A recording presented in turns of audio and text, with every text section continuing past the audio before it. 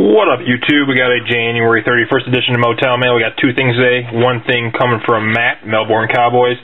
I'm pretty sure this is the mystery packs that I bought from him. I think they were $11 a piece. Don't quote me on that. But they were a good deal. I'm not sure if he has any left.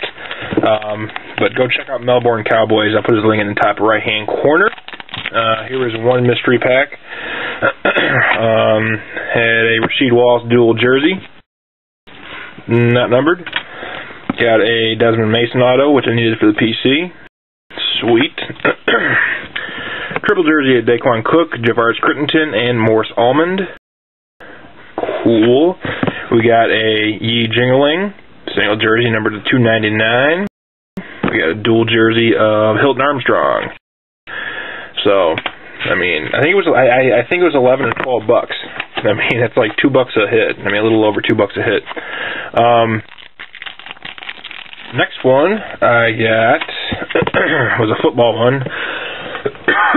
Sorry, guys. Got a jersey of Antonio Gates.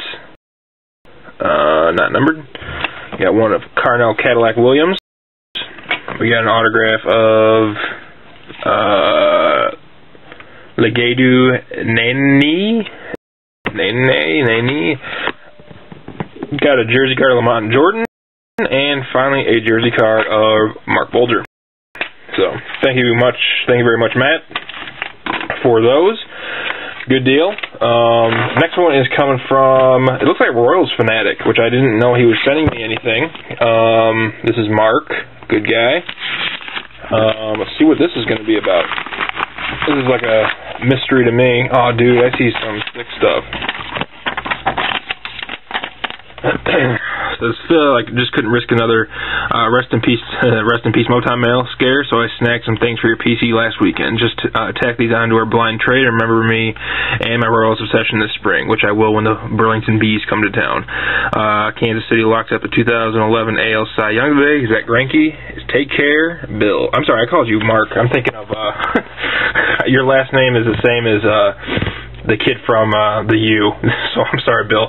That's why I got confused. His name's Mark, and the same last name as you, so sorry about that, Bill. Man, I see some sick stuff in here. You gotta be kidding me, Bill. I'm just finally getting caught up with sending stuff out to people that they sent me. But, oh man, you gotta be beeping me.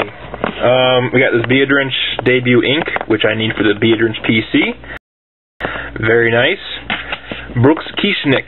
Didn't he come back as a pitcher? I'm not sure what he's doing nowadays, but that's very cool. He was a pretty good Cubs prospect back in the day.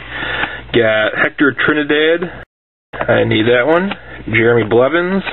I need that. Mike Boulan. I think I already have that, but that's cool. Matt Sant. I don't even know how to say it. Saxey. Todd Landry. Todd Schmidt. Greg Cagle. We got a big numbers of Andres Beadrinch. I already have that one, but it's very cool to have more than one. So it's, oh man, you gotta be kidding me. And then a autographics Beadrinch, numbered 80 of 85. Oh, Bill. I will definitely have to hook you up with some Royals mojo, and hopefully the Royals have a good prospect coming here, prospect or two coming here this spring, so I can hook you up with some mojo. So thank you very much, Bill. You really didn't need to send me that, and I got to scrounge up some more stuff to send you. Thank you very much, guys. I have another video to add on to that. Add on to the end of this video. So stay tuned for that. What up, YouTube? This is I guess Saturday pack breaks. But I didn't buy any packs because I had to pay off the rest of this beauty. It's Jack Dempsey. It's old vintage signature that I had. It's personalized to Bob. I think I showed this one before. It's personalized to Bob, like right here. Good luck, Bob. And well, I'm not Bob, so I kind of wanted that out. So we had to be a little bit creative as far as what the cut looked like. For one thing, I love that old vintage pose. If you don't know, Jack Dempsey was a former world heavyweight champion long before people like Muhammad Ali and whatnot. I think he died 20 or 30 years ago, but his autographs aren't real cheap and not real easy to come by, so pretty sweet. So I'm happy with the way the cut looks, what it looks like. However, I'm not real happy with how much space there is right here. It looks like there's something missing. So what I think I'm going to do is I'm going to get a little silver nameplate and somehow get that under the glass. So I think if there was a little silver nameplate right here, it would look a lot more complete. But so that's cool, you know. It's part of my Christmas present from Princess Nini, and it finally got done. So that's very cool.